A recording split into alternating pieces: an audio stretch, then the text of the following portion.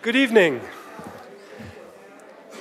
Good evening and welcome to the David R. Kessler Lecture in Lesbian and Gay Studies. My name is James Wilson and I am the Executive Director of CLAGS, and I am delighted to welcome you to this event this evening. Before we officially begin, I just want to say that last year I had the great honor of introducing Cheryl Clarke at our Harry Hay conference, and I was incredibly intimidated and I was awash with feelings of inadequacy to have to share the stage with this leader in arts, activism, and education. But it turned out I couldn't have had more misplaced anxieties. In the first 5 minutes after talking with Cheryl, I felt like I had a new friend. And by the end of the day, over martinis and lots of laughs, I felt like it was old times. I found out that such generosity of spirit is typical of Cheryl as a poet, community organizer, scholar, and mentor. And for this reason, I am delighted that CLAGS is honoring Cheryl with this prestigious award. This lecture is made possible by the generosity of David Kessler and is a highlight of the CLAGS year because it allows us to honor someone who has made a lifetime contribution to the field of LGBT studies. And there was no one more deserving than Cheryl Clarke.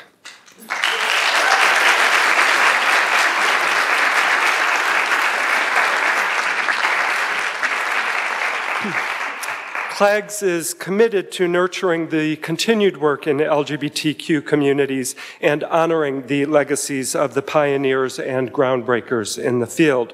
And for this reason, I would like to pause for a few moments before we begin our joyous celebration to acknowledge the passing of one of the groundbreakers in LGBTQ studies and a tremendous friend of CLAGS.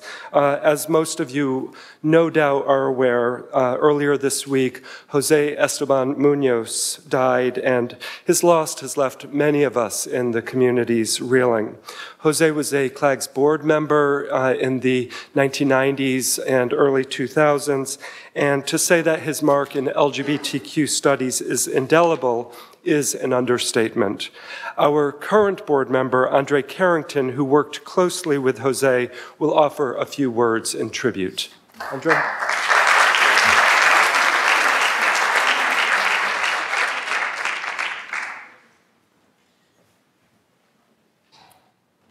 Thank you all for being here. It's very good to have something to look forward to so much at what's a difficult time for a lot of us. Jose was not my hero. He was my friend. He did not save me, but inspired me. He believed in me and lent his support to me and to many others when no one else did, and at times when no one else would have. I'm one of many academics who are queer people of color who would not have succeeded as we have in higher education without his example and his guidance. He made us more creative, more daring, more resilient, more unapologetically faithful in ourselves as queer people of color, in society, and in a profession that does not want us to succeed and often does not care whether or not we survive. It was his conscious, sometimes anxious care for our irreplaceable value to this world that made his work and his concerns so dear to so many of us, even as his personal genius and long, difficult scholarship made him unique among intellectuals of his generation. It is Jose's commitment to being an intellectual in an anti-intellectual world, where it makes you queer to think and feel deeply about anything, that the world is going to miss. Because I was privileged to know him personally, to have his signature on my intellectual legacy, to eat and laugh and listen and drink and read and ask questions and be angry with him and learn from him, I am better. And we are all better because of the work that Jose did. If you would join me in a minute of silence, I'd appreciate it.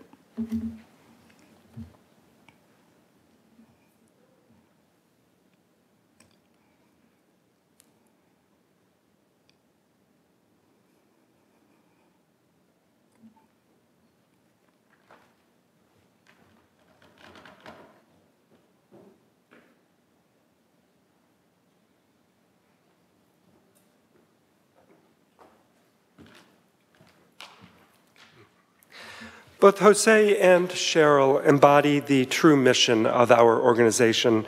CLAGS provides a platform for LGBTQ scholars, artists, activists, students, and public intellectuals of all kinds to explore issues that affect LGBT and queer individuals.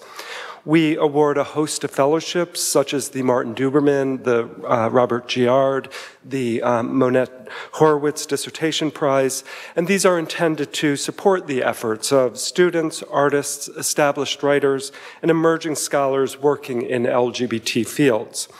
We offer a space for writers, academics, and artists to share their work in progress, and we help support the International Resources Network that brings people in LGBTQ studies from across the world together electronically. We also host seminars in the city, and in the spring we will continue to devote considerable time and resources to queer curriculum and pedagogy. Our calendar is constantly evolving, and the spring calendar is just now taking shape, and we're very excited about the number of offerings and range of offerings that we will provide. So be sure to check out our website regularly, theclags.org. We have a Facebook page, and I understand we tweet. I don't, but I guess we do. And if you are not already receiving our announcements through the listserv, please make sure that you give us your information, and we're happy to keep you on top of what we're doing here at CLAGS. It is at this critical juncture and during this exceedingly difficult economic time that we need your help. Inside your program is a membership information card, and if you are not currently a member of CLAGS, we would encourage you to become one today. And if you are a member, we hope that tonight's event will inspire you to dig into your pockets, go into your checkbook, pull out your credit card, and help us out a little bit more. It really means everything to us. And as you may be aware, CUNY in general and CLAGS in particular have been particularly hard by the economic crisis that seems to be now the new normal. Most of our funding comes from individual membership, both large and small, and your support allows us to continue to offer events such as this one. So any help you can give, as I say, even if you have given before, would be greatly appreciated. And finally, I want to thank the individuals behind this event, particularly the CLAGS board members, many of whom are with us this evening. The CLAGS board is truly a working board, and they devote tremendous amount of time, energy, and financial support to make CLAGS a thriving organization. And I would be remiss if I didn't acknowledge the amazing CLAGS staff and interns with whom it is no exaggeration to say tonight couldn't have occurred. Because of their incredible efforts, so many of our events have been at capacity and very well attended. And to this Luddite executive director, as I've already mentioned before, they have tweeted, Facebooked, and live streamed our events to make it possible for people from not just New York, but across the world to participate. There will be a reception immediately following Cheryl's talk, so I invite you to come and raise a glass of wine to our invited guests and to meet with board members and the staff. Also, Cheryl's latest broadside, a special edition, which is absolutely gorgeous, will be available for sale. So I encourage you to purchase one of those, and I'm sure Cheryl would be very happy to sign that. And also we have T-shirts. These, it turns out, are vintage T-shirts. They're our old logo, but CLAGS never goes out of fashion, so please purchase one of those. And now to the main event. We had two scheduled testimonial speakers this evening, but unfortunately Stephen Fullwood has been battling a terrible case of the flu, so he won't be able to join us. He certainly regrets that he could not be with us, but I assured him that we would all offer a collective get well soon. So Stephen, if you're watching, Get well soon. Thank you. And I am honored to introduce our eminent speaker, Elizabeth Lorde-Rollins, at this point, who will offer a testimonial of Cheryl Clarke's impact. Dr. Lorde-Rollins graduated from Radcliffe College of Harvard University in psychology. After receiving her medical degree from Columbia College of Physicians and Surgeons in 1993, she served as a clinical instructor at Harlem Hospital before joining Honesdale, Pennsylvania. Dr. Lorde-Rollins returned to New York in 2002 at the Ryan Community Health Center. She held dual appointments as assistant professor of pediatrics and assistant professor of obstetrics and gynecology at Mount Sinai Medical School, where she concentrated her clinical time in adolescent gynecology at the Mount Sinai Adolescent Health Center. Elizabeth Lorde-Rollins.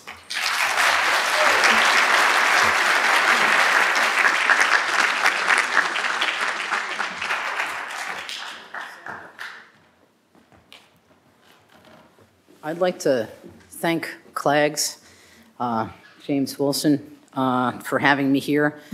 It is a real honor and a true pleasure. Can you hear me okay? Yeah, okay, is that better? Okay, terrific. Dr. Cheryl Clarke, what am I to say? Shall I discuss her many accomplishments, which would take me all day and would sound like a curriculum vitae on tape, so that's not going to be too interesting, so I won't do that. Shall I expound upon some of her writings, which have not only launched Black feminist theory and queer studies to new heights, but have been revolutionary in their intersection of African American, feminist, lesbian, and queer nation issues and aesthetics? Shall I discuss what she means to me personally, as a foremother, as a mentor, as an academic who was and remains bold in her statements despite doing work in an academic world where we are often pressured to be bland in the name of an objective scholarship? Shall I speak of her complexity? As she states, I find the choices I have made regarding my identity are made more complex by my choice of poetry as my expressive art. And yet, Dr. Clarke has been on the front lines of scholarly work for a couple of decades now. Dr. Cheryl Clarke, who can point to the Black literary movement of the 1920s, the Black arts movement of the 60s and 70s, the early fiction of Alice Walker and Toni Morrison, the poetry of Audre Lorde and Pat Parker, James Baldwin's Another Country, the Black lyric voice of Langston Hughes, and the telling irony of the blues, all as influence. And, as we say in the surgical field, her influences include but are not limited to the aforegoing. I have no ability to speak of the private stuff. What I've mentioned is just the public stuff. Dr. Clarke's unseen, unsung contributions, but I know they exist. How many careers has Cheryl Clarke encouraged or made possible with her editing work for publications really too many to mention? How many hours has she made available for struggling writers by serving on selection committees for prizes that have been given? How many students has she kept off a midnight bridge by being available to them as director of the Office of Diverse Community Affairs and Lesbian Gay Concerns at Rutgers? I don't know. Dr. Cheryl Clarke is a stone thrown in a pond.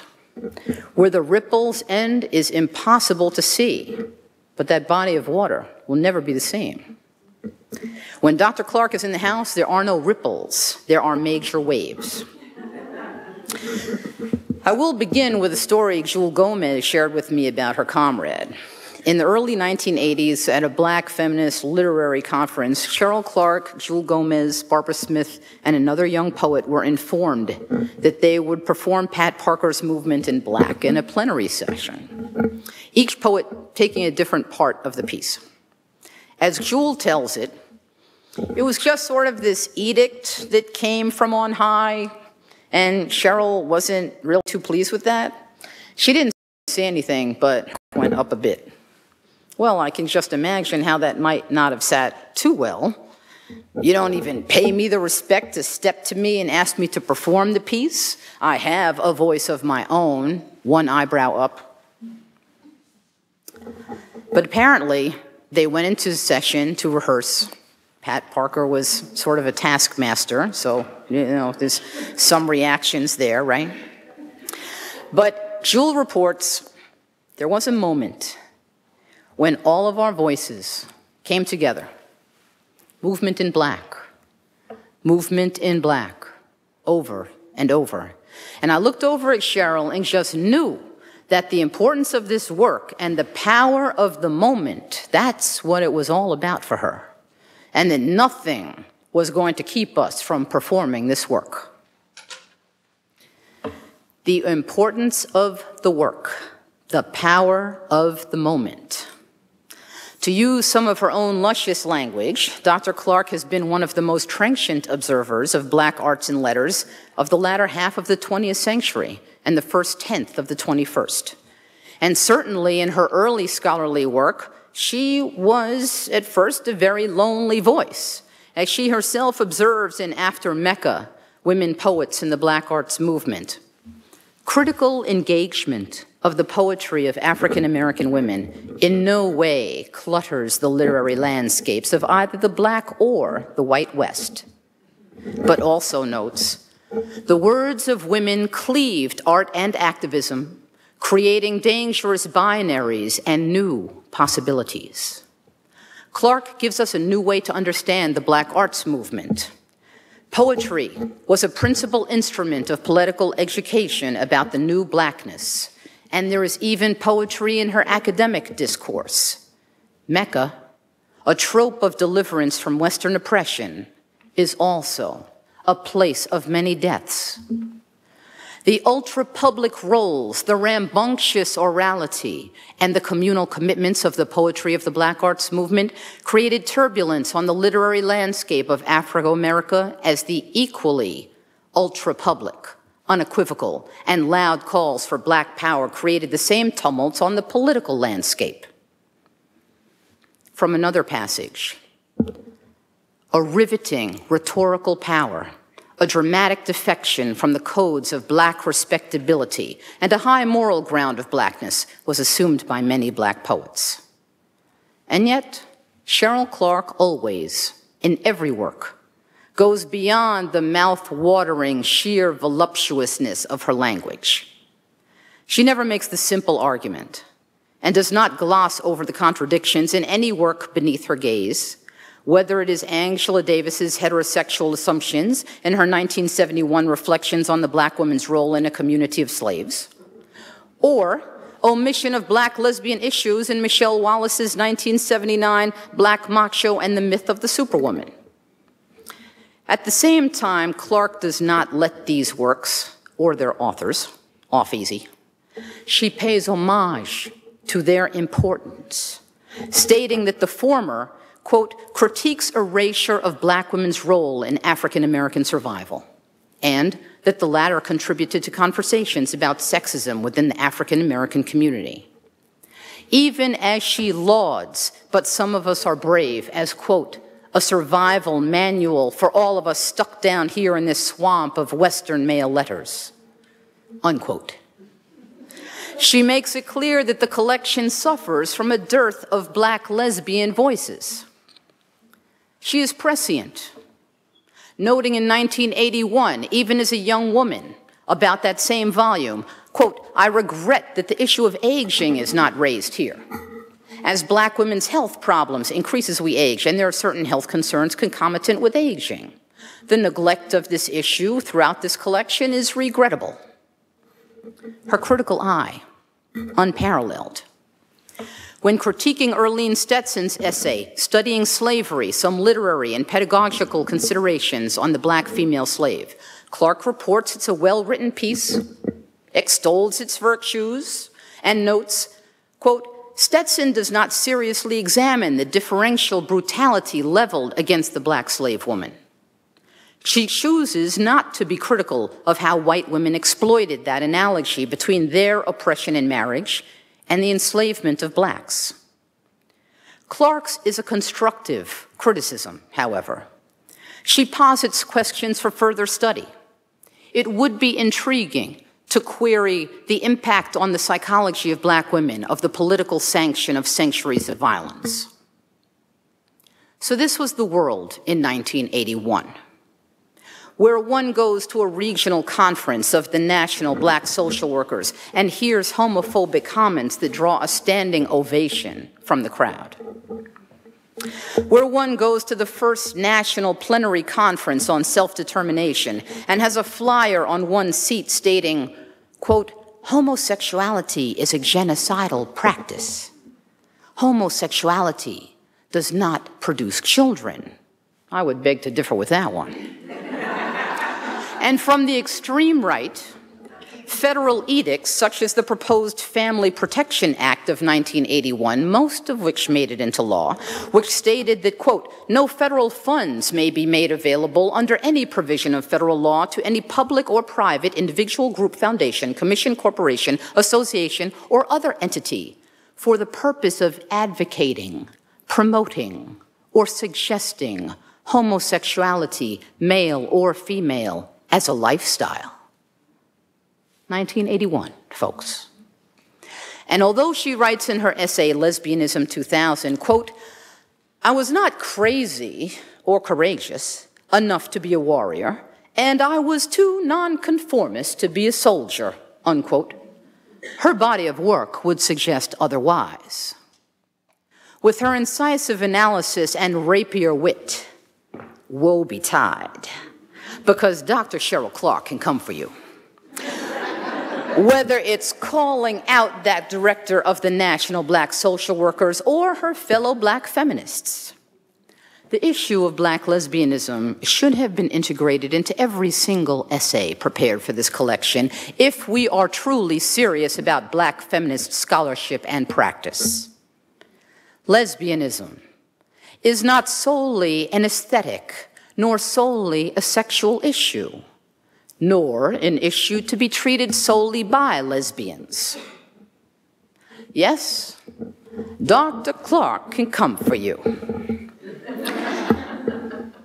In another essay, but it is these black macho intellectuals and politicos, these heirs of Malcolm X, who have never expanded Malcolm's revolutionary ideals beyond the day of his death, who consciously or unwittingly have absorbed the homophobia of their patriarchal slave masters. It is they who attempt to propagate homophobia throughout the entire black community, and it is they whom I will address in this writing.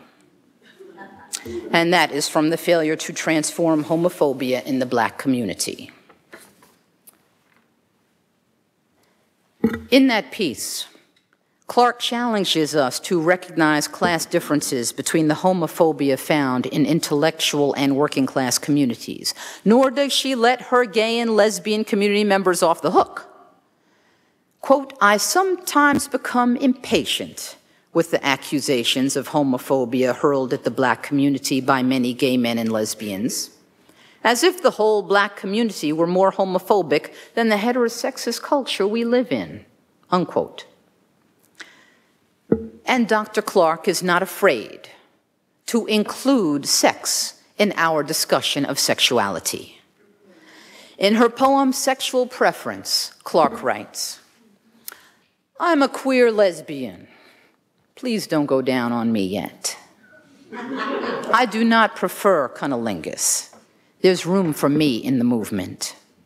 Your tongue does not have to prove its prowess there to me now, or even on the first night, your mouth all over my body, then there. Dr. Clarke could have been a consultant for the recent movie Blue is the Warmest Color, noting in her writing, lesbian sex, which itself is poetry, is and without beginning, middle, and end. Every time I see a young person in my clinic, whether he or she is straight, gay, bisexual, trans, whether his or her chosen gender expression is feminine or masculine of center, or unnameable, if that young person is proudly wearing his or her choice, that young person is the direct beneficiary of not only Dr. Cheryl Clarke's scholarly work, but who she is in the world. Just try mentioning her name, Cheryl Clarke. You never get a neutral response. Do you mean that fine Cheryl Clarke? The one with the swagger? That unapologetic butch? Yes, that one. The one who, with her bold and audacious claim on her own sexuality, frees us to do likewise. It is fitting that we honor Dr. Cheryl Clarke today. She is a lion of literary theory with a prodigious body of work that supplies us with not only fresh discourse, but entirely revolutionary ways to view both prose and poetry. She has always refused to separate work from its political, social, and sexual environments, and we are all the richer for it. Her work lays the foundation for a new Black feminist criticism and is an essential part of what will be the canon of queer studies. I have no idea what term queer studies, the scholarly exploration of LGBT culture, issues, and aesthetic, will be called in 200 years, but I have no doubt that it will exist, and that we have seen its birth in our lifetimes. Thank you, Dr., Professor, Sister Cheryl Clarke.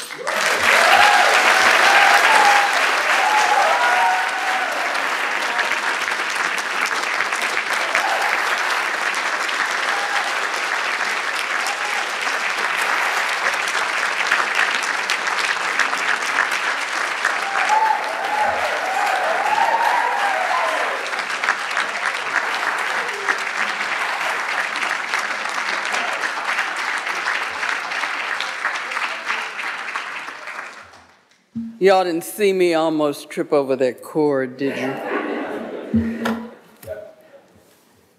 Thank you so much, Beth. And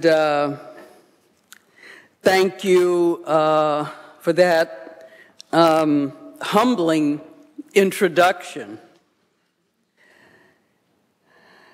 So I'd like to say we miss your mother.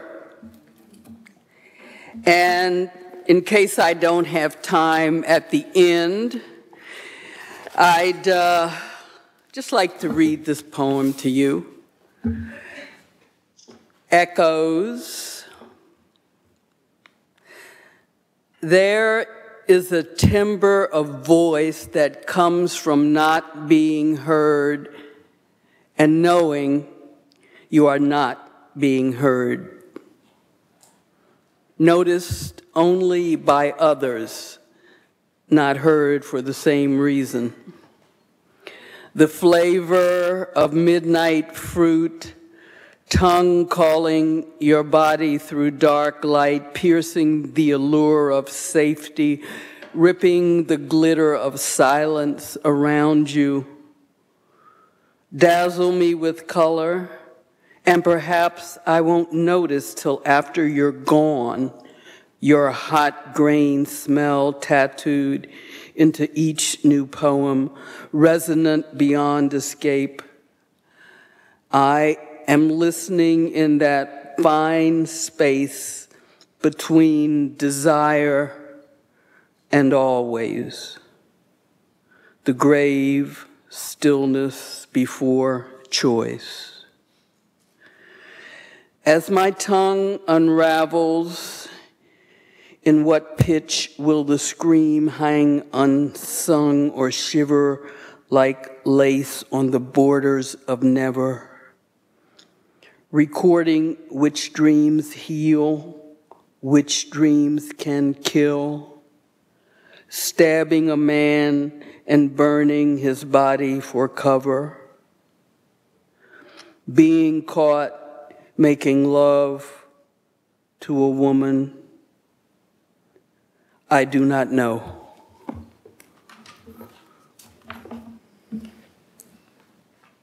I'd like to thank Jim Wilson and the CLAGS board for inviting me.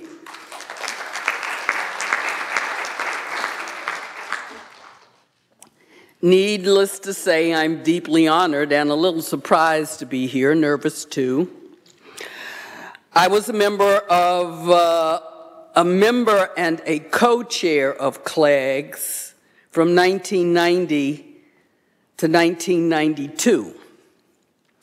I had good times as a board member, and as I said, co-chair with Esther Katz and working with Marty Duberman, and was involved in many good programs. I remember one year when Adrienne Rich and Alice Walker agreed to serve as honorific co-chairs of our annual fundraiser. And Alice Walker happened to be in the city at the time of the event and wanted to attend. So it was okay. So Esther Katz and I had the honor of picking up Ms. Walker and her friend historian Robert L. Allen and escorting them to the Graduate Center when it was across the street from the library. So that was one of many good times we had at CLAGS, and I'm happy to see you're still going strong. As many of you in the audience know, or even if you don't, I have been honored, asked to give celebratory addresses to students and colleagues, was given a fabulous retirement party in June by my beloved Rutgers colleagues, got a lot of nice gifts, really nice. And I received a wonderful celebration of my work on the Livingston Campus at Rutgers in October, which was organized and convened by a hardworking group of younger Black queer troublemakers. Darnell Moore, Stephen Fullwood, Alexis Pauline Gumbs, and Mecca J. Sullivan. And now, tonight, here at CLAGS, at the CUNY Graduate Center. I gave my talk the title, Black Queer Trouble in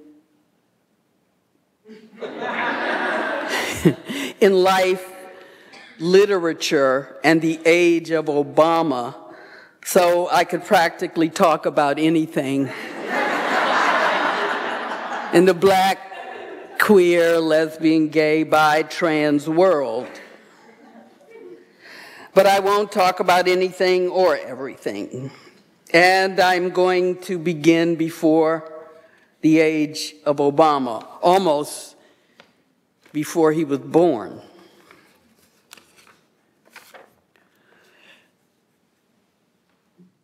One, my mother, she tells me that Johnny May will grow up to be a bad woman. But I say it's fine. I'd like to be a bad woman too, and wear the brave stockings of night black lace and strut down the street with paint on my face. Two, I am an oversexed, well-hung, Black queen, influenced by phrases like, I am the love that dare not speak its name. And you want me to sing We Shall Overcome? Do you, daddy, daddy, do you want me to coo for your approval? 3, pass through me, dark to light, wash over me with rivers of joy, embrace me with your love, if I'll have you. But no, I'm no one's for the taking. No, I am not even mine for the taking.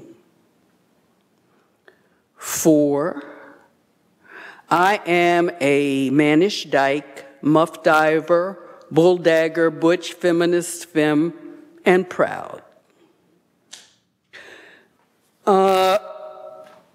Gwen Brooks is bad woman, number 1.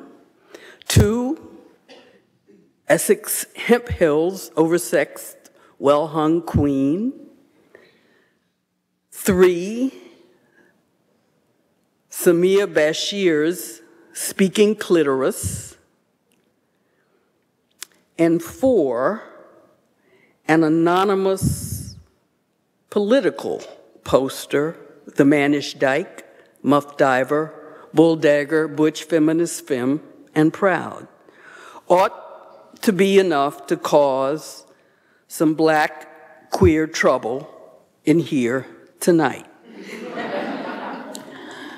One starts to ponder what one has contributed and where and its future, and was it progressive, reformist, reactionary, in the service of institutional politics, in service beyond the boundaries of the institution, transformative, radical, or even revolutionary? What are the limits of one's allegiance, of feminist commitments, of risk, of courage, of the politics of blackness, of erotic choices? In the summer of 1967, auditing Arthur P. Davis's course, Negro Literature in the U.S. at Howard University, I learned for the first time about black literary practice, from Phyllis Wheatley to Leroy Jones. I learned that the reading of so-called Negro literature had been a primary means of communicating social injustices done unto black Americans. African American literature became a metonym representing global oppression and resistance of third world peoples. South African writer Peter Abrahams is inspired to write by reading Du Bois, Cullen, Hughes, Wright, claiming in his memoir, Tell Freedom, that their writings gave him a new vision of his own country, which he left in 1957.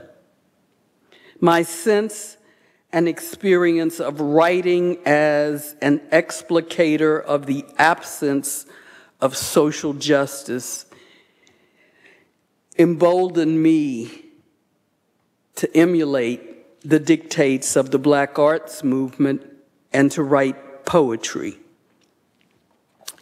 Having attained an R, see, this doesn't resist the autobiographical. Having attained an R&B and Black arts sensibility, I set out from Washington, D.C. in 1969. I had read Frazier's Black Bourgeoisie, Alex Haley's autobiography of Malcolm X, Fanon's Black Skins, White Masks, Abteker's The Documentary History of the Negro American, and Hurston's Their Eyes Were Watching God. Why, what else would you need? I landed in New Brunswick on the Rutgers campus, met by the ballyhoo of a full gamut of political demonstrations by students and faculty. Anti-war, Black power, women's liberation, gay liberation, and the kindness of, shall we say, strangers, all in jeans and T-shirts. Meanwhile, I was wearing an A-line dress and stockings. I was. And gloves. I still have those gloves. It took me 10 more years, however, to catch up to lesbian feminism and the women in print movement that enabled and emboldened my contributions to our sex lives and political dreams, as Daniel Hurwitz from Hunter College said so kindly of my work when I spoke at the Harry Hay conference here a year ago. I am drawn back to the writings of Black women who have fed my desire for troublemaking. Walker's The Third Life of Grange Copeland, Morrison's The Bluest Eye, Toni Cade Bambara's edited The Black Woman, an anthology, Angela Davis's Black Women in the Community of Slaves, Gerda Lerner's Black Women in White America, a documentary history, Sean Gay's For Colored Girls, Smith and Bethel's Conditions 5, the Black Women's Issue, Moraga and Anzaldua's This Bridge Called My Back, writings by radical women of color, Smith, Hull, Scott's All the Women Are White, All the Blacks Are Men, But Some of Us Are Brave, Black Women's Studies, Smith's Homegirls, a Black Feminist Anthology, The Black Unicorn,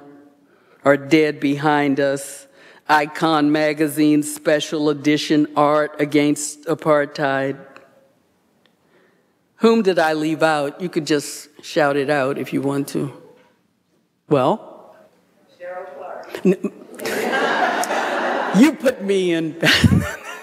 Who else? Who else? Jewel. I said, who? Pat Parker. Who else?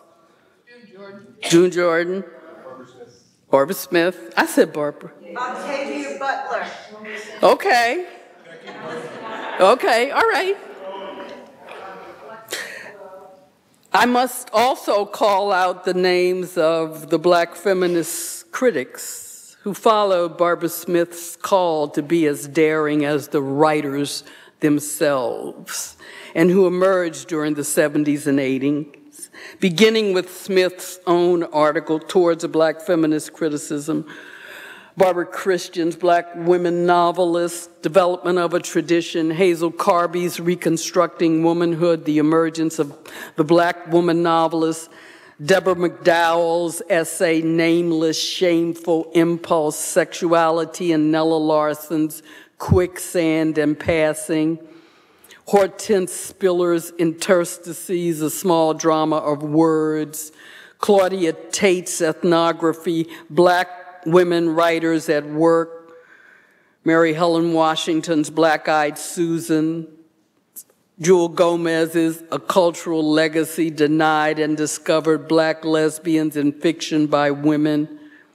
Cheryl Wall's edited Changing Our Own Words, Essays on Criticism Theory and Writing by Black Women, Gloria Hull's article, Under the Days, The Buried Life and Poetry of Angelina Weld Grimke, Beverly Guy Sheftel's 30 Black Bridges and Words of Fire. Writers and writing became the chief arbiters of a transformation of consciousness, intellectual, political, emotional, which is ongoing.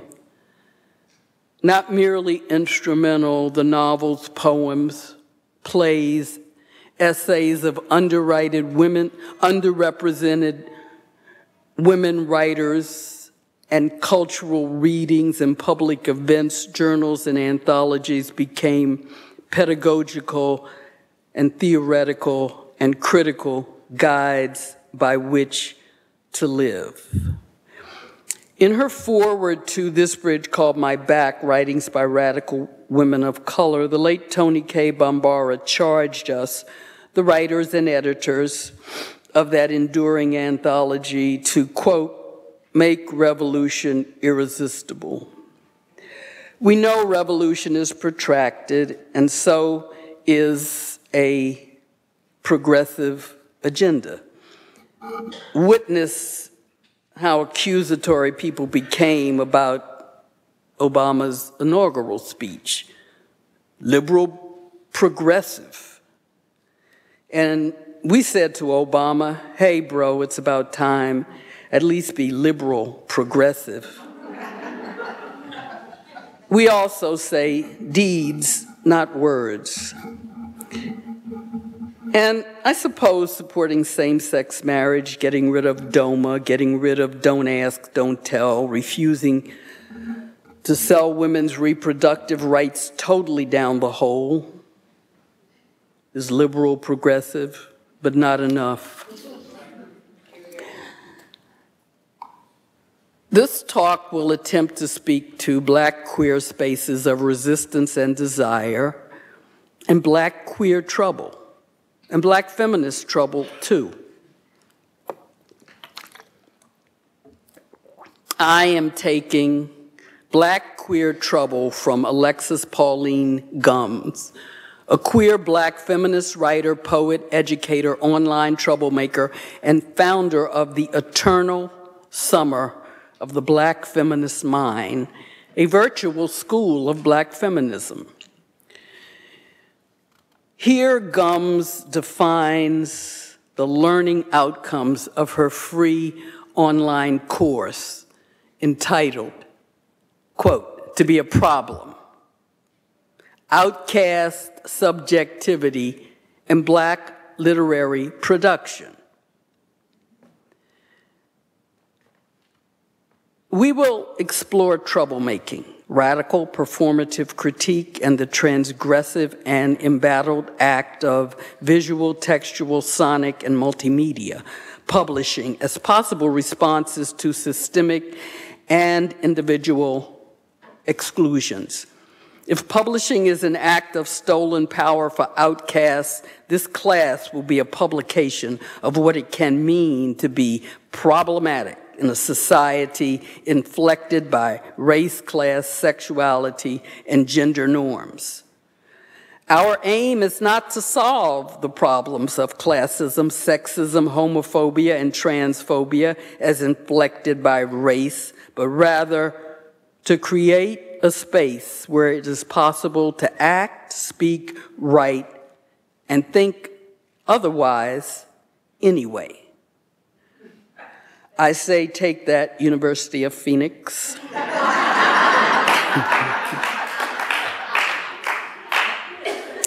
Can I, as a Black queer troublemaker and feminist too, operationalize revolution and/or progressive agendas?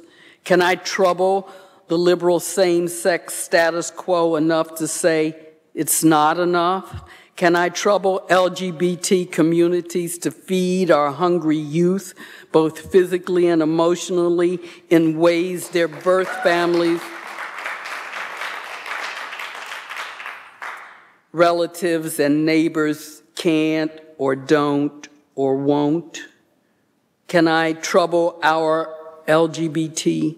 Can I trouble our white LGBT allies to continue to challenge white domination within their organizations and to share the resources you have attained because of your white privilege? As I have become more assimilable, can I trouble the carceral state by advocating for and with survivors of it, by refusing unnecessary police presence in my gentrifying and gentrified neighborhood, and by demanding professional police behavior wherever I am and they are? Can I trouble my communities of color enough to counter their homophobia and sexism and black straight respectability? What account do I give myself in the context of the scourge of HIV/AIDS among the most vulnerable people in my communities? Stephen G. Fullwood,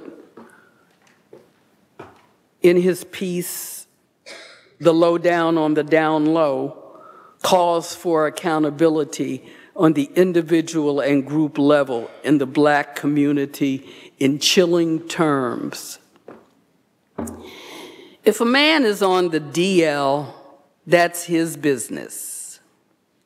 If he spends his time out having unprotected sex with men or women, contracting venereal diseases and bringing them home to his girlfriend, wife, or male lover, then that's another story. That's an issue of honesty, not sexuality or, to the point, homosexuality. If we can't talk to each other across perceived sexual boundaries, the walls of ignorance will just get higher. Ignorance will continue to be passed down from generation to generation. And perhaps, worst of all, after the dust has cleared, nobody will be left to talk about anything. Can I sustain the trouble? Is it enough to trouble in increments?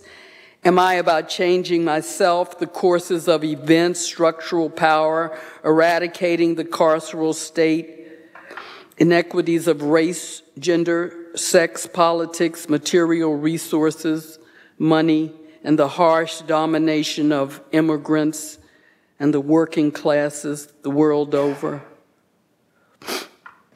I turn to my sister of the plantain and the corn, Cheryl Moraga, as she defines her feminist politics in the context of her Hicanism, her Mexican native ancestry, and the frailty or strength of coalitional politics. We make and break political alliance as we continue to evolve and redefine what is our work in this life. As a Hikana, I find the deepest resonance in that evolutionary process with my sisters of the corn, as Tony K. Bambara called Native women. Indianism, North and South, gives shape to the values with which I raise my children. It informs my feminism, my sense of lugar on this planet in relation to its creatures, minerals, and plant life. Ideally, it is a philosophy not of rigid separatism, but of cultural autonomy and communitarian reciprocity in the 21st century. It is my sure-footed step along that open road of alliance with my sisters of the rice, the plantain, and the yam. What rituals, legacies, praxes give shape to our values? What does it mean to be still inspired by the Black Arts movement? To still believe the lessons of the Black Arts movement became a large house of resistance to patriarchal culture, Black and white.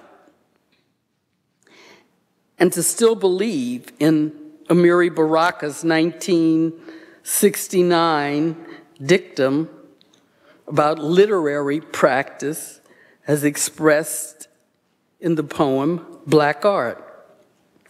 Poems are bullshit unless they are teeth or trees or lemons piled on a step. Fuck poems, and they are useful. Would shoot, come at you, love what you are, breathe like wrestlers, or shudder strangely after pissing. Our work and our writing as Black queer troublemakers are fraught with disobedience, resistance, and direct language. In these lines from her poem, Star Apple, Alexis Gumbs queries us. How to tuck home into cleavage and bring it out. Flower magic. How dare we be free?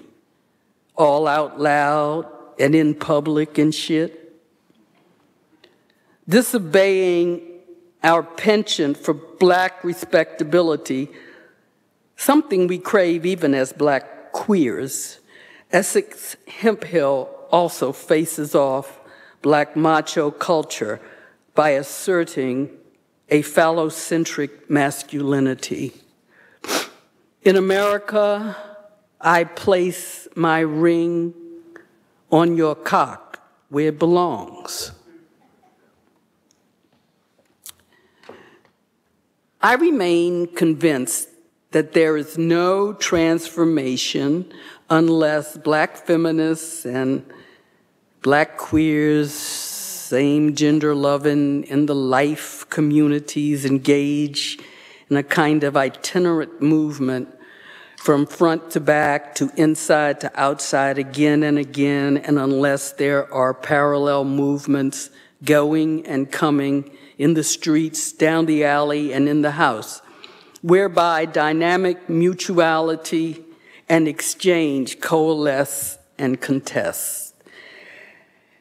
As Gloria Hall said of Audre Lorde's radical positionality of, quote, living on the line, we too have to live on the line between either or and both and engage in ceaseless negotiations of a positionality from which we can speak, act, and make trouble, not settling, setting, or sitting still. A few words about lesbian feminism. Lesbian feminists did the work and the word. We took the potluck to new levels. Most nights of the week, on Saturday mornings, Sunday afternoons, at meetings and on projects, at fundraising events for those projects, at the proofreading and layout meeting, after an afternoon of wrapping and trips to the post office with scores of parcels among us in somebody's old VW or Corolla, the lesbian feminist theater group, the tickets, the box office, the folding chairs, the posters, the feeding of cast and crew, or the cultural center and cafe, its readings and public programs, the film set in someone's loft with 20 volunteers on hand to make up, dress, direct, film, feed the cast and crew, the lesbian-led national conference on violence against women of color on a frayed shoestring budget, and women from all over the country and the world come at their own expense and ours. The anti-apartheid publication celebration on an equally frayed budget under the aegis of a lesbian editorship, the all-volunteer lesbian health fair, or the weekend-long board planning retreats.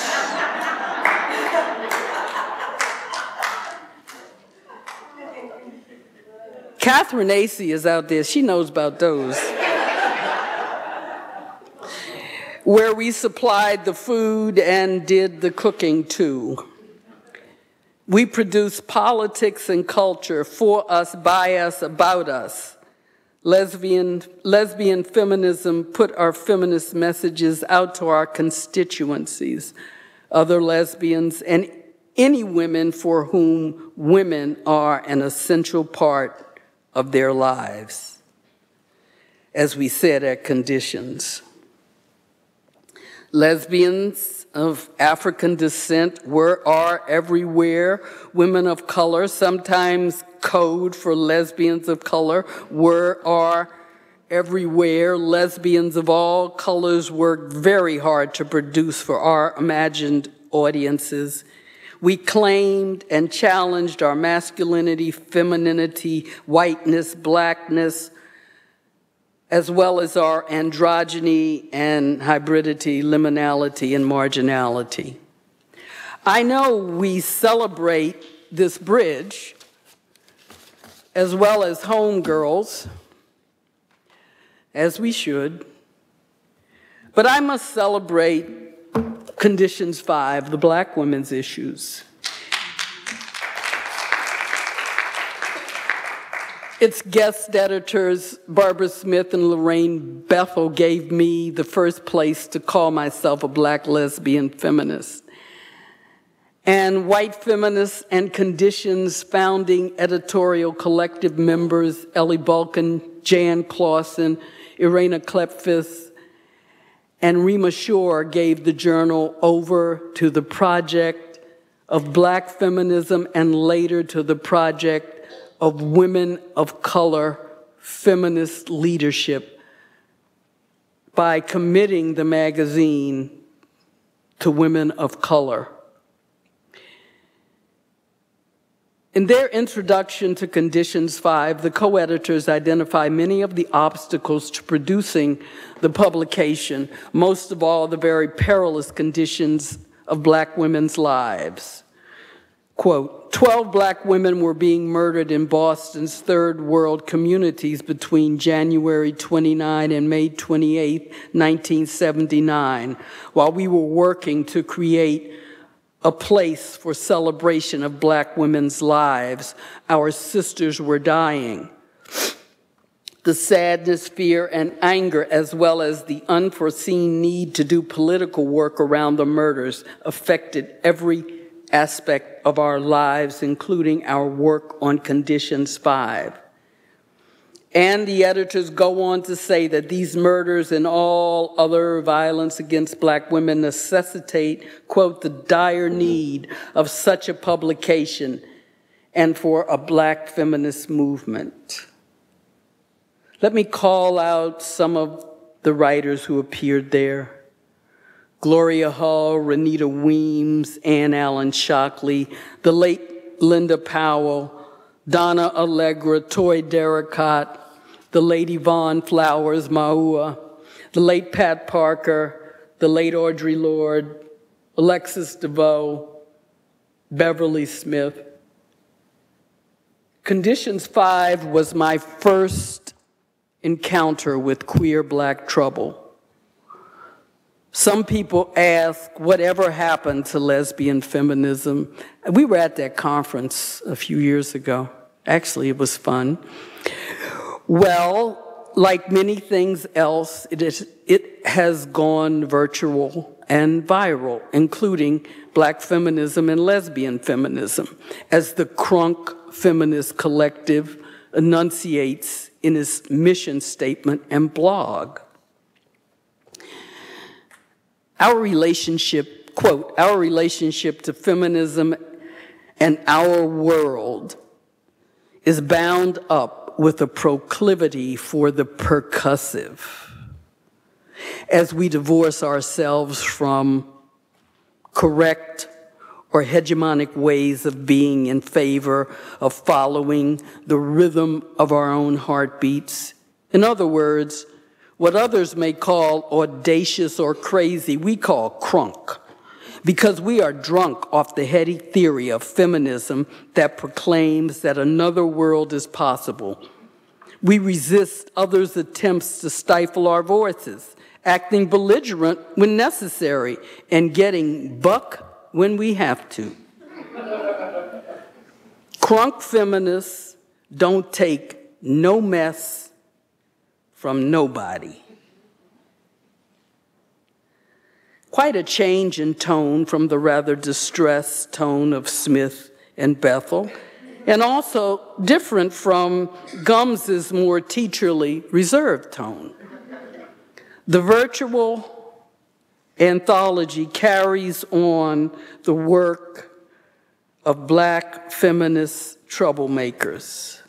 I started to say of yore, then I realized I'd be putting but anyway.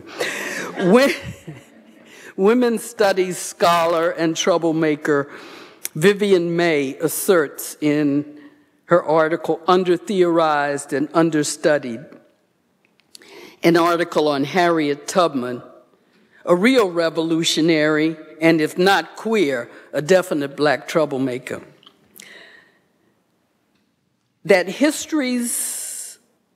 May states that histories of this noted icon of Black women's resistance tend to portray her as a superhuman 19th century anomaly, separate and apart from the community of Black women in resistance to slavery.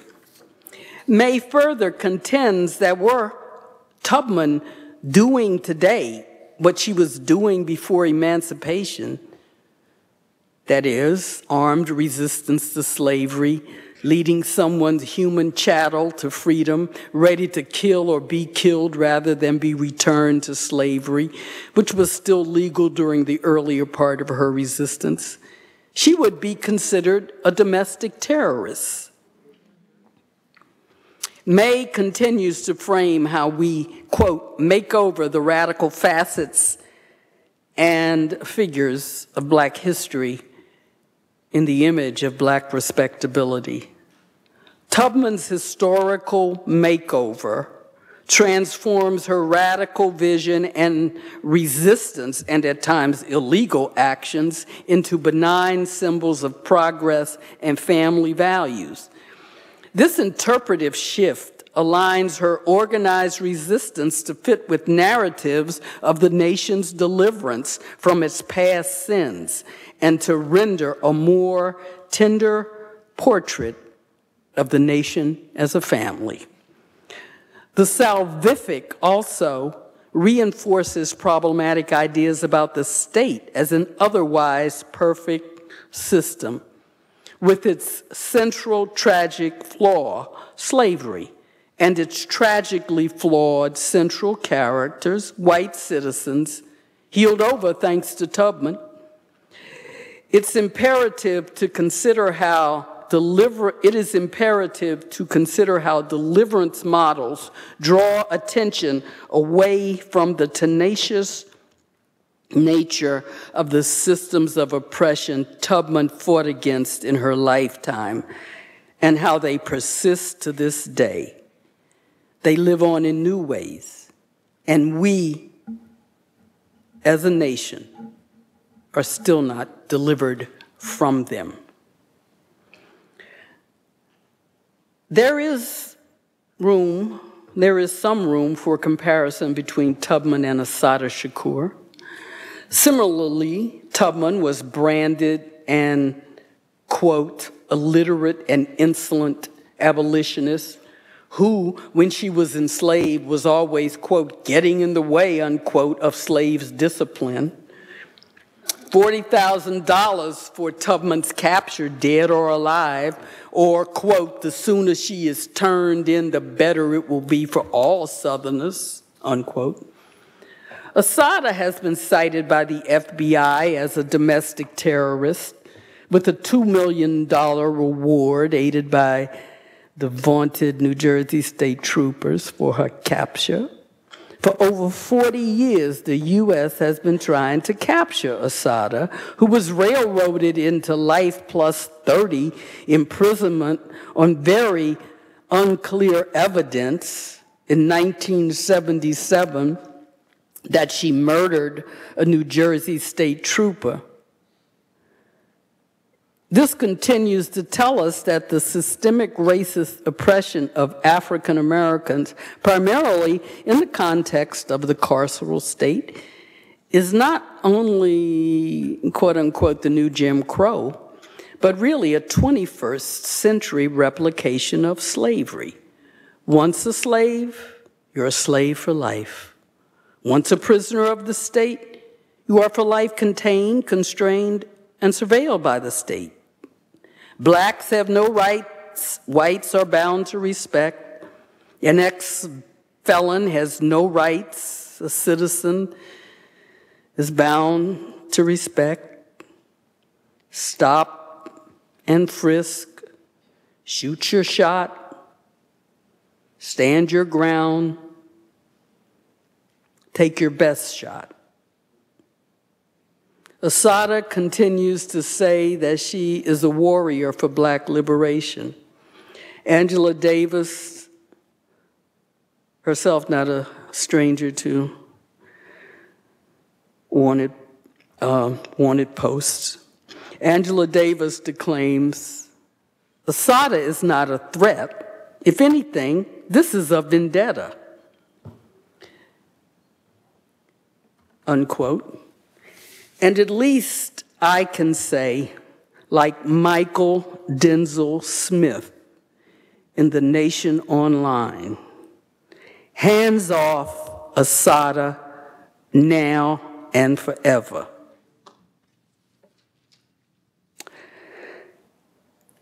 I flew in on the cusp of the Black Power movement, but someone did not pay the bill, and here we are all left alone in our blackness. Black queer troublemakers, one of the more excluded and despised members of the Black community in the United States, carry on the Black Power Revolution's commitment to racial justice. And this in response to black drag artist Joe Mama Jones' comment above. I flew in on the cusp of the Black Power movement. And so I will claim that for Black queers and for that unfinished revolution somewhere in Atlantic City when Ella Baker walked out on the 1964 Democratic National Convention after the Mississippi Freedom Democratic Party was prevented from being seated as the real delegates to the convention, to the convention. While we, Black queers, were left alone in the dark, countering the sexual repression of the Nixon-Mitchell Reagan-Meese 1970s and 80s, Black, lesbian, and gay writers appropriated that direct and aggressive expressivity of the Black arts movement to continue Black queer critiques of the ubiquitous racism of white America and the gender prescriptiveness and homophobia of conservative Black communities. Most viscerally documented in its refusal to organize around the AIDS pandemic or anything else having to do with lesbian and gay rights. Here Jericho Brown reminds us, tell them Herman Finley is dead. Then tell them what God loves, the truth, the disease your mother's mouth won't mention. Black lesbians and gays enacted what Black lesbians and gays enacted what Farrah J. Griffin says of modern dance artist Pearl Primus in her portrayal of the Jim Crow car in the 1940s. Primus was able to embody a particularly Black paradox, quote, forced confinement and forced mobility, unquote. Can't set too long and sometimes can't go too far, or can't be afraid to come back, or must, like Assata Shakur, never come back.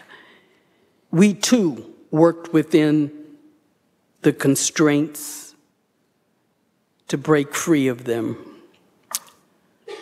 And I'll close with this last. Mecca J. Sullivan's short story Wolf Pack for the New Jersey Four about the 7 young Black lesbians who were arrested, I think around 2006 in the West Village, for defending themselves against a low-life street peddler, exemplifies Griffin's metaphor of forced containment and forced mobility. A good story about the ways in which the press savaged young women is in The Public Intellectual in 2011, an online newspaper, and predisposed the court and the public to viewing them as the assailants rather than the victims. Sullivan's story is told from the perspective of 4 fictional young women who were sentenced from 3.5 to 11 years in jail. Vernice, the character, one of the fictional 4, decides to make things whatever she wants them to be inside her prison cell. This story is perhaps a parable of places that could use some Black queer troublemaking. Vernice: I am wrapped up in Luna, my girls, and the warm licorice sky. The man tears like a bullet through our night. Who asked you what you think, you goddamn elephant?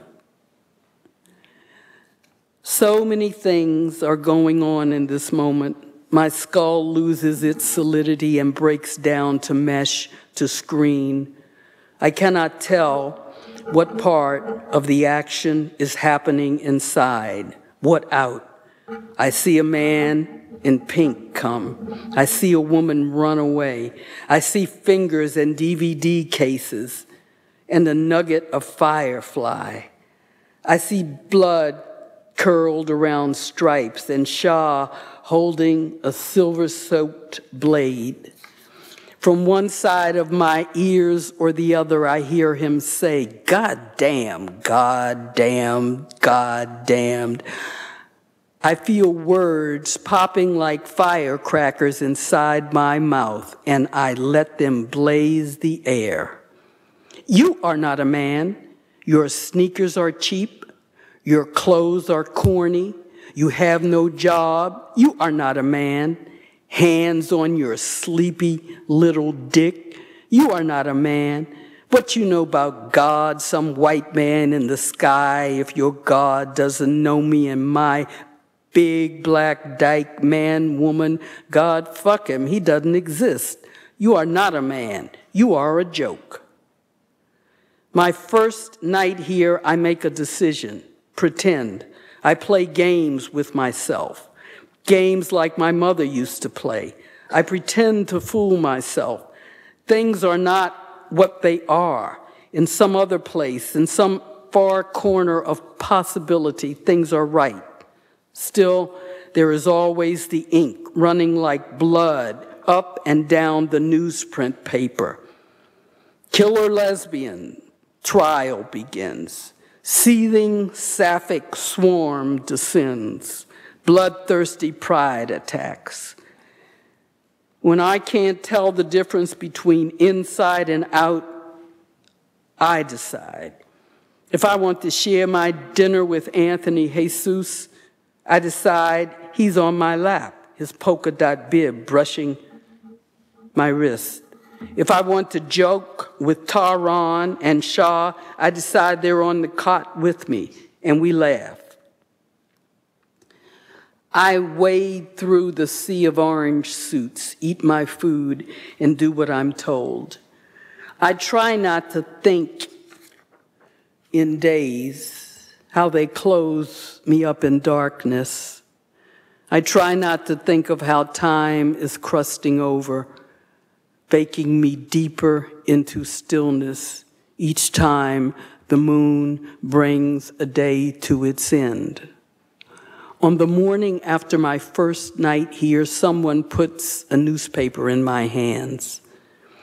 The paper is folded open, And before I read the headlines, I find my name in the middle column.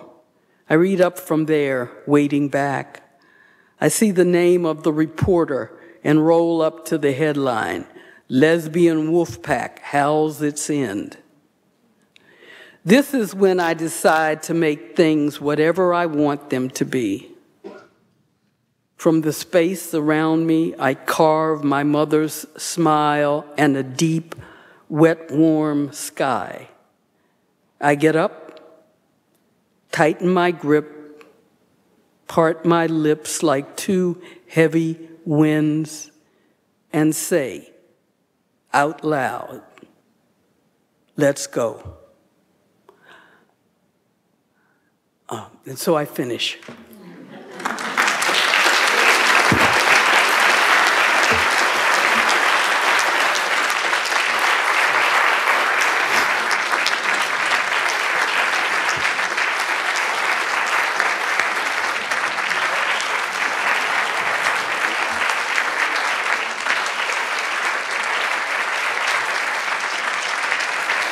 Thank you.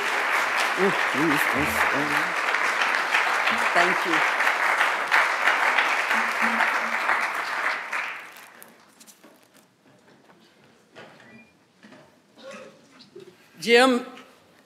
Jim wants questions and answers. But I think we should have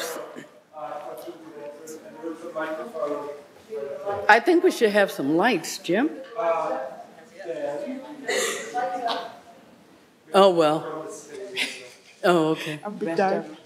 Oh, never mind. It's really dark. Do you know how to do this? Sorry. I know. I spoke into it most of the time. Can you do this? No. No. Okay. That's better. There we go. Mm-hmm.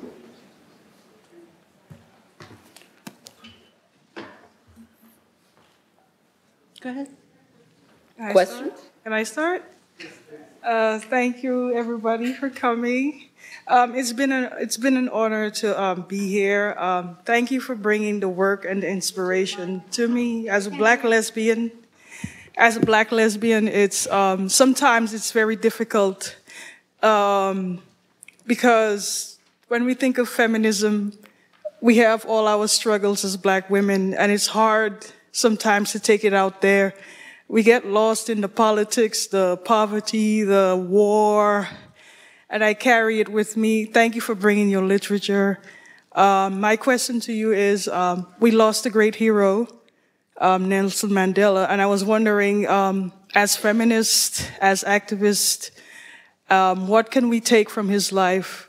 And if you could just reflect, just give me some inspiration, give us some inspiration, because the struggles will continue, life goes on, the issues will always be the same. So I'm just looking for some inspiration.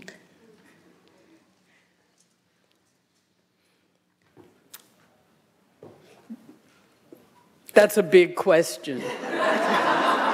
But I'll take a stab at it because I have been thinking about that today. Well, there's so much we can take from his life. His devotion to a large world, a large vision, his leadership, his ability to shepherd others into the struggle for against that iron-bound system of apartheid.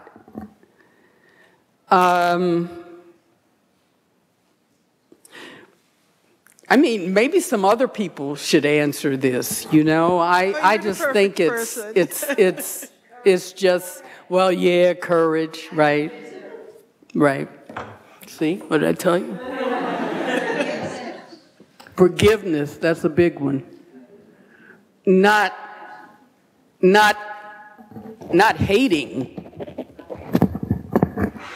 He sat in that jail cell and made things the way he wanted it to be. That was a long time to spend in jail, though. That was a long time. 27 years, Jesus. But like you said, he made it a university for himself. And he was there with many of his comrades. That can't always be said of many of the revolutionaries in this country during the 60s and 70s that went to jail. Here. Thank you for that question. Thank you. Hey, Cheryl. Yes, Blanche. Cheryl? Oh, yes. Any advice for Shirlene McCrae? Shirlene doesn't need any advice from me. Well, we all know Shirlene. She didn't hide the fact. She does. Well, you know, maybe you need to go to her and say what you're gonna do for lesbians now. What's your husband gonna do for lesbians? No, I don't have any advice for Shirlene. Doesn't need my advice. Shirlene's doing all right. What'd you say? Her husband what? Shirlene. She worked with us on conditions, you know. Well, we all knew her. We did. Yes. I'd like to ask a question along that line. New York City just elected a new mayor in large part on his pledge to reform, stop so-called question, although there's never any questioning, and frisk. And the mayor's first appointment is the police commissioner straight out of Rudy Giuliani's era, who gave us stop and frisk and increased stop and frisk in Los Angeles. And the new mayor keeps talking about how he's going to be a great progressive. So my question to you is he for real? Are you asking me that question? I don't even live in New York. I mean, what can I say? This is y'all's city. I mean, and I'm not trying to deflect, but Bratton did do a good job in Los Angeles, and that was a bad town around black people. I mean, police, So I don't know. Maybe that's a question to ask Shirlene. Were you in on Bratton's hiring?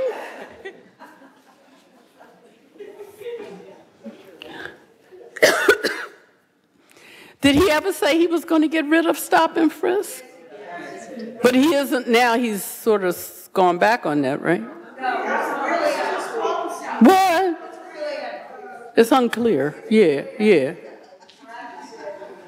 But what? Well, see, there you go, Blanche. Stop and frisk is like chemo. That's what he said. Who said that? Brat. Oh. A little bit will help, and too much will kill. Yes. Really? Isn't that interesting? So we're going to have to wait and see. Is that but yes. No question, Cheryl. I just wanted to take the opportunity to say, throughout the whole evening, you have just taken me down the road, and I want to thank you so much for being, just as Beth was saying, so central in the lives and in the politic and the emergence of so many of us. And you have now, then, and forever inspired me, and I just want to lead another round of applause for all the wonderful ways. No, really. And for you to take it in, because you're always just, no, but yes, yes, yes, and thank you so much. Well, thank you, Gina. We went down that road together. Don't be... Hi, my name's Simone. Recently, I have felt lost as a young, non-academic Black lesbian feminist in a corporatized nonprofit sector. I have been dismayed at the dissonance between a movement that I had idealized when I was 16 and rereading all of the work of the Combahee River Collective. And in my lostness now, I have gone back to reading all of the Black lesbian feminist literature that once made the world make sense. One of the statements that stands out the most in This Bridge Called My Back is the statement of the revolution must be irresistible. And I wonder how we're doing. I think that irresistible means joyful and whole and compassionate and nurturing. And I ache for that and can't find it.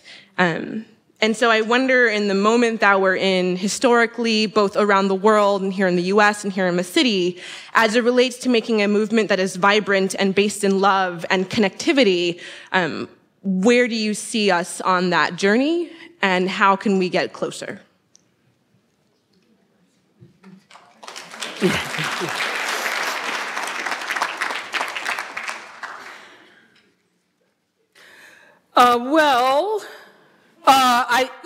I think to make Tony Cage's statement to make revolution irresistible, that was a hope, I think. I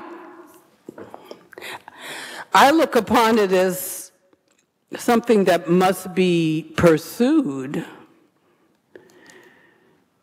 I personally don't find it irresistible. I think I find it hard, difficult, disappointing,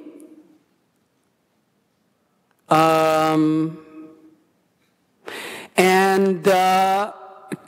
can't always be engaged in.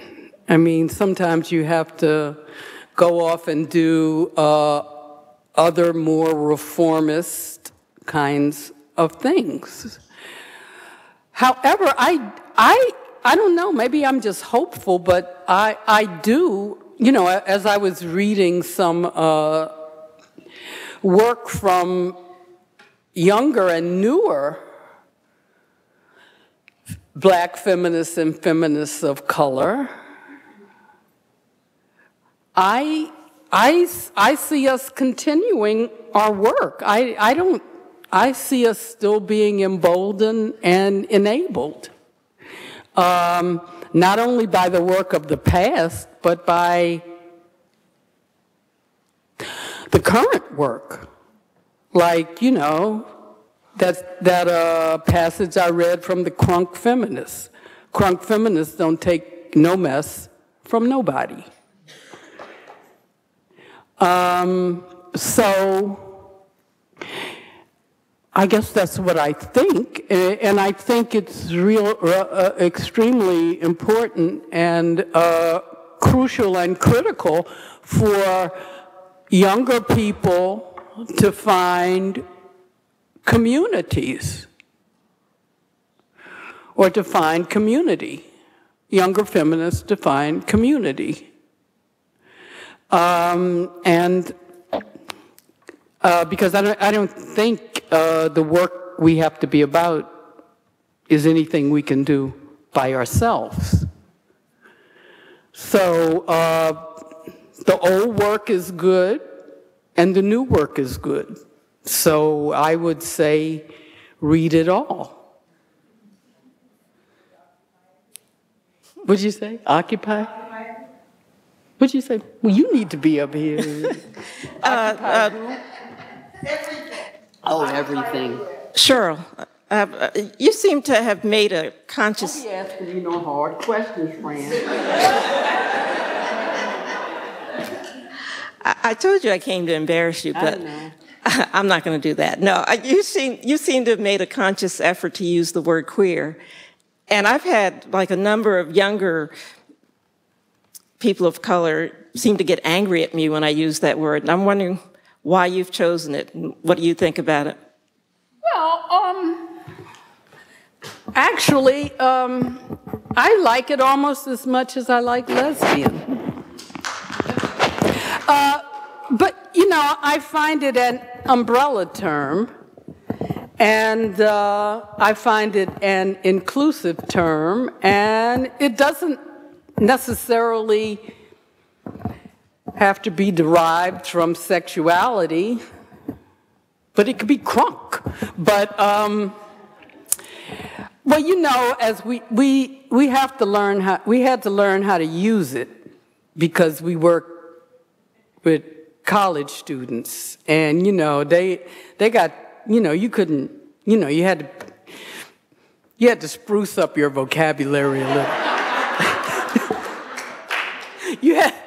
You had to be able to say queer without, you know, like fainting or something at meetings. I remember one time using it, and this was a long time ago. This was in the 90s. And I used it in some correspondence to some, you know, actually lesbian and gay alums of Rutgers. And this one guy, you know, I don't know how he knew I was black, you know, because that was the days before the internet and everybody's picture was, you know, your picture ends up, you know. But, you know, he left a message on my machine at the office saying, you know, Miss Clarke, I caution you about using that word queer. You should know. You wouldn't like me to use the N-word, except he didn't say N-word, you know, like we say now. He said the word. You know, and I said, like, well, wow. I mean, and like this was 1993. So, I mean, I guess I've been using it a long time, and but even before then, I've always felt it was kind of sardonic, and you know, it's one of those words you reclaim, even before Queer Nation. So I don't know if that answers your question. I know you used that word, Fran, because you have to teach those students too. Oh, Kathy. So I've been here from Texas for like 3 weeks. And pardon me? I've been here from Texas for like 3 weeks. Oh, goodness. And I wanted to say thank you. Poet on Watch. Yes, Poet on Watch. And I wanted to say thank you, Cheryl, like personally, for writing an introduction to our book. Oh, and I have a book for you. Thank you. Thank you for coming up here. Yeah, and so I wanted to say that the work continues, right? And so Cheryl's touched my life really personally, and I just wanted to say thank you. Yeah. Thank you.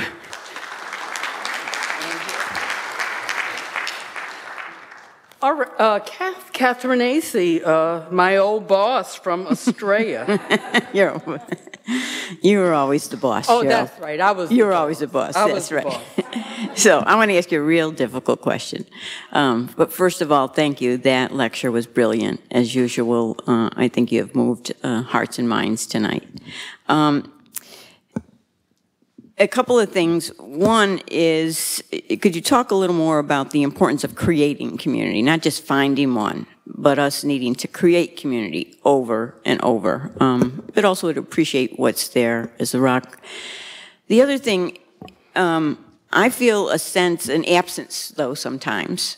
Some of it's nostalgic for the way we could gather, or did gather, in different times, particularly cultural and arts events that inspired and moved us, that were political and fun and erotic and very multidimensional.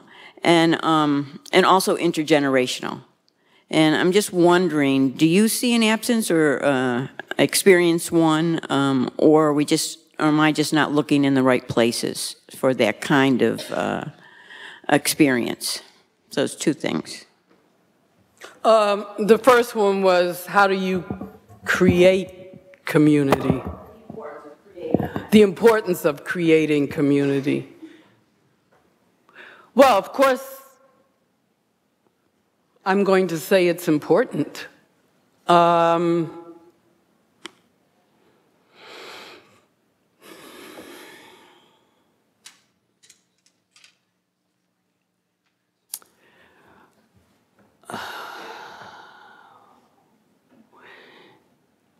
Well, to a great extent, I think one has to begin to create it wherever one is. And I don't think we I don't think we have the luxury to just look for one kind of community. I think that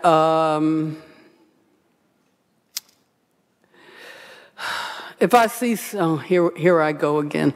If I see something happening on my block that I don't care for, like unprofessional police behavior or not enough police behavior because of the kind of community I live in and who lives there, then I have to talk to my neighbors about that, don't I? And see who wants to join with me to do something about something. I mean, that's a more immediate kind of thing, I think. And then, I don't know, I have to create it wherever I am. On October 4, there was an event given for me at Rutgers, and it wasn't just old people like me who came. I mean, it was really intergenerational. And it wasn't about me, it was about that intergenerational happening. Commitment. So well, I'm nostalgic for the old days too, but, you know, I could do without the potlucks because I don't ever want to be loading food out of my car again. But I had to do it not so long ago in Newark. Because we went to we went to do Thanksgiving dinner for some LGBT kids and I don't even live in Newark. I need to be doing something in Jersey City. But, you know, we did a Thanksgiving dinner for about 40 kids in an after-school program in Newark. And it was a wonderful experience. I think it was wonderful. Yeah, it was. But, you know, you just cannot carry those things like you used to be able to.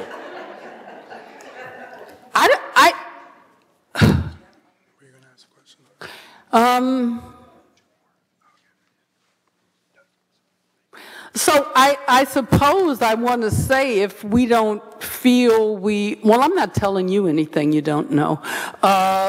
If we don't feel we have the community we want, I feel we do have to create it. And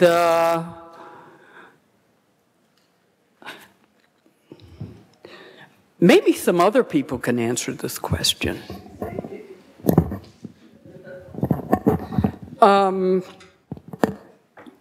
Other? We'll have time for two more. That many? Okay. Thank you for bringing Pat Parker when you called her out into the room, because she's not really an academic kind of person, but she was such a vital person in my life. Well, she certainly was. Yeah. My question has to do with, there are a number of popular culture black women who are closeted lesbians, and they're in the public eye. And there are a number of, talking about black queer troublemaking, some of the youth, queer black youth, are very angry that these people, these women have not come out. And I just wondered, how do we talk to our youth about the reality of what it means to get to a position of visibility, what it means to come out, and how do you negotiate that conversation? Who are we talking about, Queen Latifah? No, in fact, Queen Latifah and Wanda, have made steps to let people know, but there are others that I don't want to, not about name calling. Well, I guess I would. Somebody was asking me about that today, earlier. You know. Oh, I know. My partner's hairdresser, he was saying that. No, he was saying that he felt that if Dana, that's what he calls it, because he's from Newark, would come out, it would be so good for.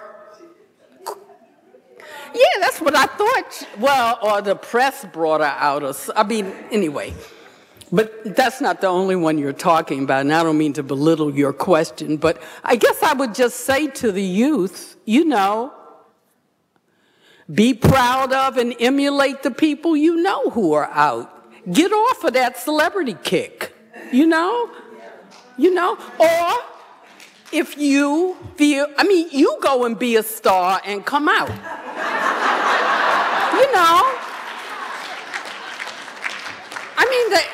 I think young people need some, that's what I'm saying. The one thing I've learned I think the last few years of working at Rutgers, thank God I'm not there anymore, but young people, not just queer young people, but queer young people too, really, they need more constructive interaction with adults. They don't have enough of it because their parents. Don't let me get on my bandwagon now. But I was reading that. It was hard for me to believe all of the stuff in that article yesterday in the Times on AIDS, the face of AIDS. Not that I don't believe young men of color, black and Latino, are more at risk for HIV infection than anybody else on the planet. That's not. But you wanted to say, well, who are these, families? Why are they still saying the things they're saying to these young people? And we need to trade those people in.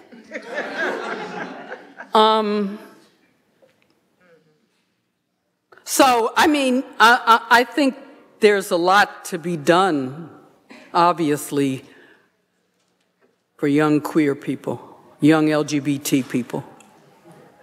Young LGBTQIXYZ people. Hi, Ms. Clarke. Thank you very much. It's been an amazing lecture. I had one question specifically about how to construct queer communities, or how to look towards queer communities as spaces of radical and honest truth-telling and reconciliation and healing. I'm sorry, let me speak louder. You have to talk louder and slower. Looking for queer spaces as radical spaces of truth-telling, of healing and reconciliation, and thinking about, especially in the university and academia, how much forgetting is done in terms of where our ancestors, the trauma that our ancestors have gone through, the traumas that we go through today, and thinking about how, I don't know how else to say it, but liberal queer critique often makes that harder. Queer fatigue. I'm sorry. How liberal queer critique makes that harder sometimes. The preclusion of liberal questions, of liberal critique and queer spaces. How it I'm sorry, I'm not articulating this out. That's all right, don't keep apologizing. If I could only hear you. Come on. Okay.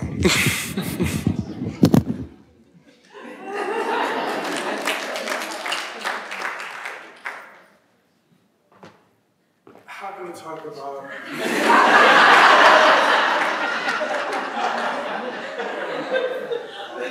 queer problems, problems that really hinder communities of color, queer populations, wherever they may be, in the diaspora, here?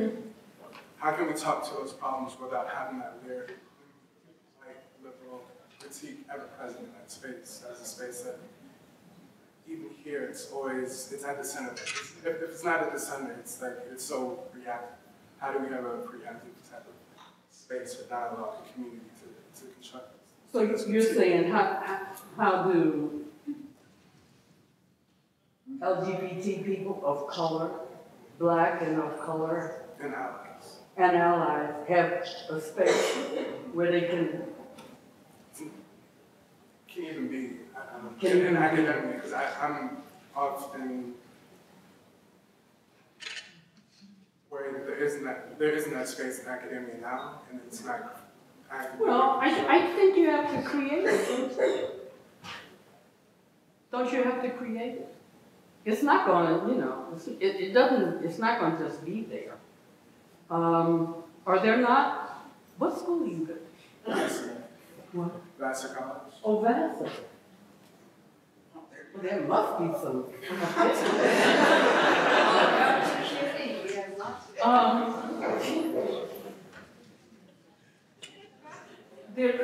There are no queer organizations of color there? There are. There definitely are. But you don't like their politics. It's not that I don't like their politics. I think.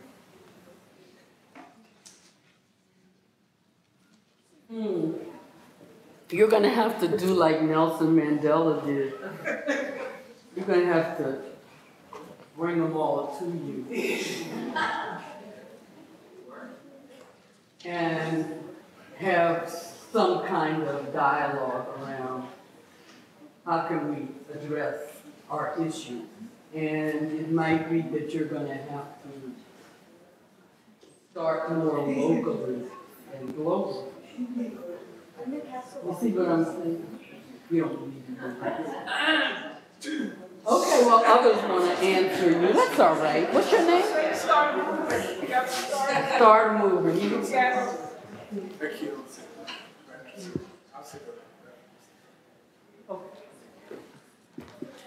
All right, I want to encourage you.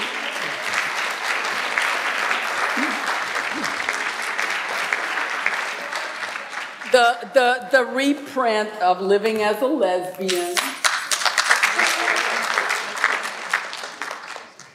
It's a sapphic classic from Sinister Wisdom and Midsummer Night's Press. And I think Julie Enzer is selling it.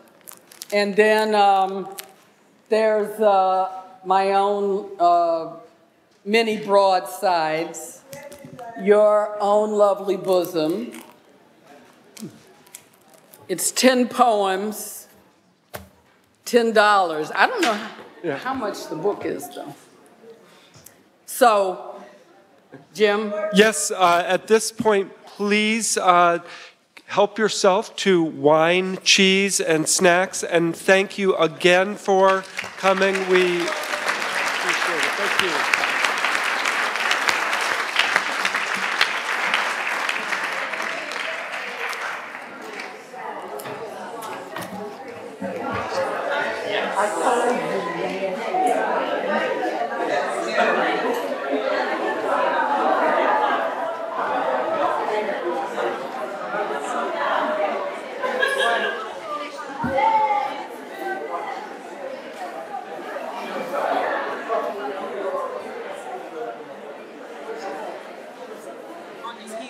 Should be, you know, like they